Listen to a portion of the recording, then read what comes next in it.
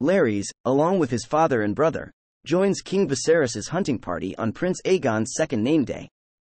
Being unable to participate in the hunt due to his foot, he sits with Queen Alicent and the other noble ladies in the royal tent, quietly listening in on their conversation. In the God's Wood of the Red Keep, Larys informs Alicent of Grand Maester Mellows's delivery of moon tea to Rhaenyra, and offers to be her ally at court. This leads to Alicent and Rhaenyra's relationship to further estrangement. 10 years later, Alicent and Larys have become full confidants in one another. Alicent informs Larys of his father's attempted resignation as Hand of the King, and expresses her regret over her own father's dismissal.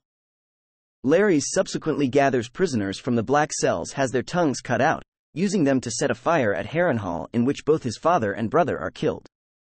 He later informs Alicent of this, clearing a path for Otto Hightower to return as Hand, though Alicent is disturbed by Larys's actions.